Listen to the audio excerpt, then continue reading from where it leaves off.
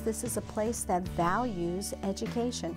You don't move to a community because they have a great park system or a great police department or a great hospital. You move to a community because it values education, and it's a place where you want to send your children to school. But is it positive? Is it negative?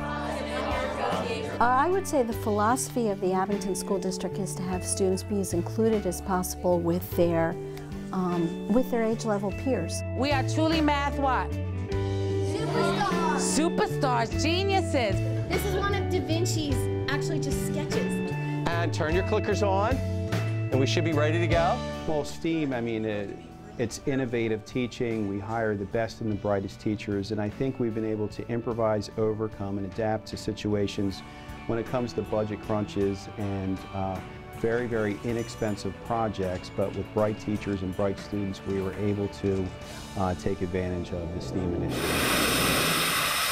STEAM is science, technology, engineering, arts, and mathematics. And to just be focusing on what many people think education is now, standardized tests and high-stakes testing, that's all important, and we as educators need to be accountable, but it's so much bigger and so much more than that. Children learn in many different kinds of ways.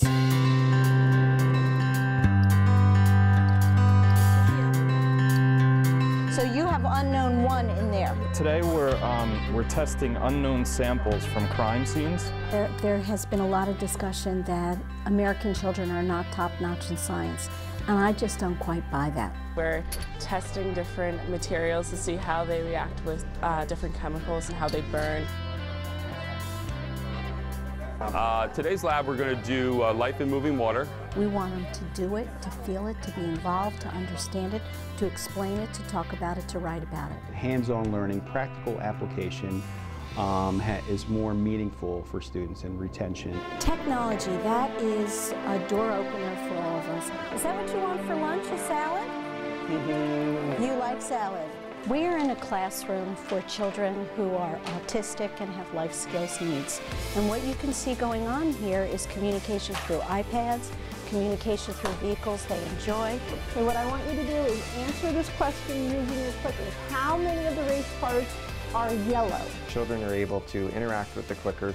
The teacher is able to pose a question. All of the students can type in a response.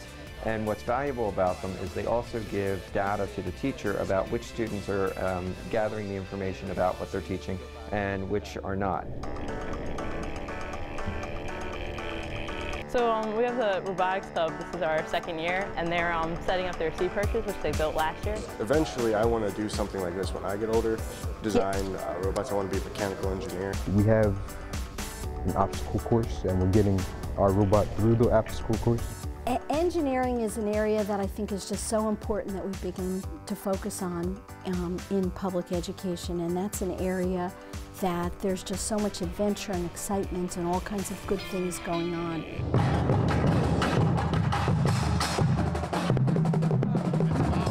Arts.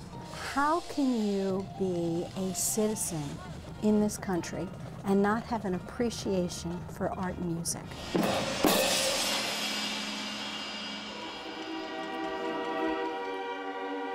And these are the kinds of things that sometimes makes a student want to come to school and want to continue and have a future. All right, ready and go.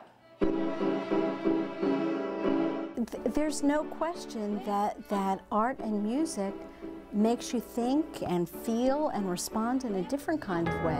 Nickel, nickel, thick and fat, you are worth 5 cents, I know that. Mathematics. We need to make sure students understand that they can do well in the area of mathematics, and there's nothing to fear. So I've already put the numbers into list 1 and list 2. A little bit more than half of the students were faster with their non-dominant hand than their dominant. I am just in awe every single day, but not only by our teaching staff, but by what our students are doing.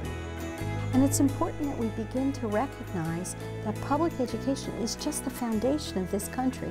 Everyone here has the opportunity to attend a public school, and nothing would make me happier than if every child in the United States had an opportunity to go to a school like the Abington School District, and everybody deserves that. And that's what we, as superintendents across the country, strive to deliver. We want to make sure all students are served.